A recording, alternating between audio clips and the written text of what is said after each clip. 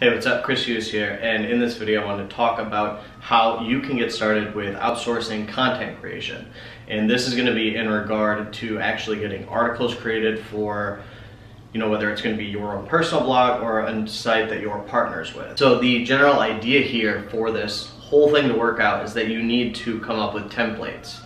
And templates are what you're going to be able to hand off to team members or virtual assistants or employees to basically just plug and play what you have given them. So let's say that you're writing about health subjects. What you want to do is you want to have a guide for headlines. You want to have a guide for article setup. Like, we'll just draw one out here. So let's say this is your website. You have your banner up here. You have like ads on the side. What kind of copy you have? Copy like this, and then maybe you have a YouTube video inside of it, a little more copy. So these are things that you need to think about. You need to map them out. So if you're doing this type of thing, make sure you're very specific about the layouts. Say you have 300 words and then you have a picture. You want to make sure that your employee, your writer, knows this. Otherwise, you're basically just handing off the keys to something that won't work. So if you have specific templates for all of this, all you need to do is hire people to actually follow the templates. And it's not going to be easy to hire good people.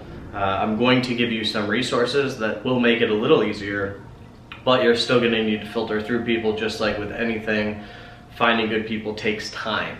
So the resources I actually want to share with you, we've got Text Broker is a very good resource I've used countless times to build up little niche websites and niche blogs.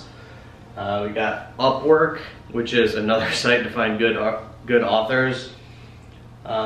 Guru.com is another way to find experts in a certain subject matter. You can find people of all interests depending on what type of blogs you're running.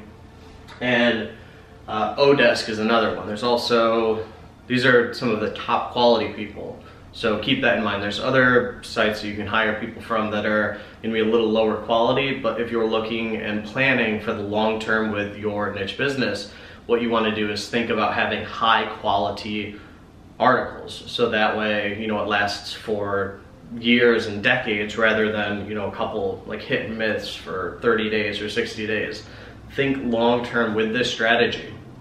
And the resources I just mentioned are going to be listed below the video so that you can actually just go there and get this all set up and running for you. So check out the link below. There's going to be resources down below so that you can actually do this yourself. And I'll see you in the next video. Be sure to subscribe if you haven't yet, and see you next time.